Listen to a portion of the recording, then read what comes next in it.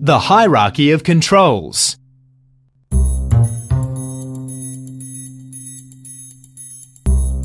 The level of risk associated with an event can be established by assessing the chance of the event happening, likelihood, and the potential harm or damage the event could cause, consequences. Plan and implement controls to eliminate or reduce risks before you proceed with your task. Some types of controls are more effective than others. Use the hierarchy of controls to choose the best method. Eliminating the hazard, physically removing it, is the most effective hazard control.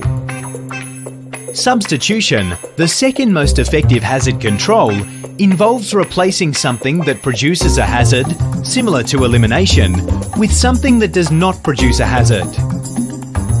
The third most effective means of controlling hazards is engineered controls. These do not eliminate hazards, but rather isolate people from hazards. Administrative controls are changes to the way people work. Examples of administrative controls include procedure changes, employment training, and installation of signs and warning labels, such as those in the Hazardous Chemical Information System. Personal protective equipment, PPE, is the last line of defence.